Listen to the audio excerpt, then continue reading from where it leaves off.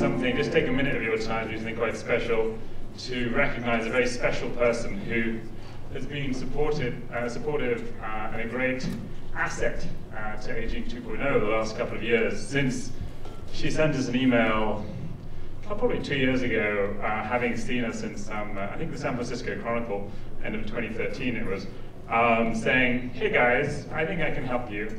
And so started the relationship with Dr. June Fisher.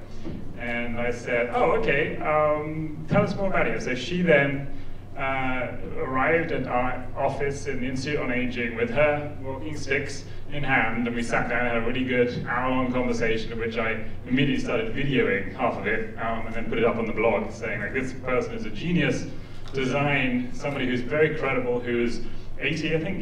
I'm not allowed to say your age, perhaps, but you are a good age with some good experience, but a real expert design background, healthcare background, and somebody who was living this, and somebody who had, as some of you who've interacted with June, opinions and perspectives and insights. And so we just wanted to take a little moment to offer you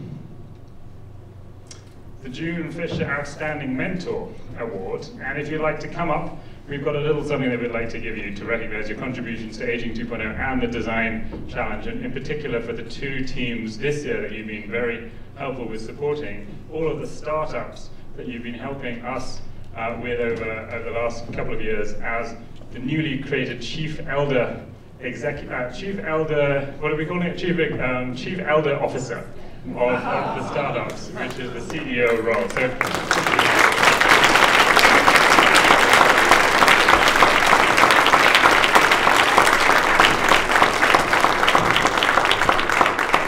I'm not sure we're going to make you leap on top of this board here, but I just wanted to give this to you, which you might not be able to see at the back, but it's the Outstanding Mentor 2015 Stanford Center on Longevity and Aging 2.0.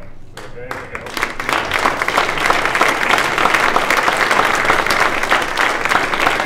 If you wouldn't mind just saying a couple of words, we'd love to.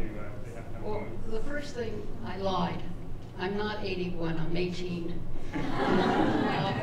When I'm going to be, I'm told I'm going to be 82, and that's going to be frightening to be 28, because I prefer to be 18. But I would have to thank Aging 2 to help me be 18. It's been a very exciting experience to working with all these young people. I've had the experience before. I'm not a product designer, but I fell into it for my healthcare work, which I still do. And I have one thing that I would want to say to all of you, and this is one I get angry about.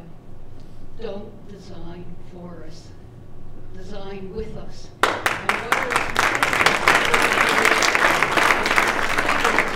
All the time. We did it in healthcare.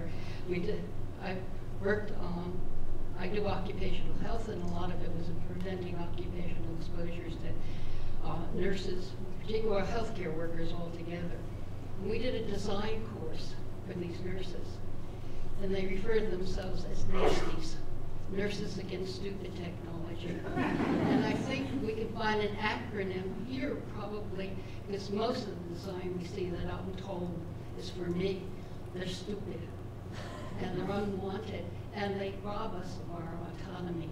So if you can think about designing with us and helping us to maintain our autonomy so we can remain young regardless of what kind of physical impairments that we have, I would urge you to do it. And I was very proud of the students who did it.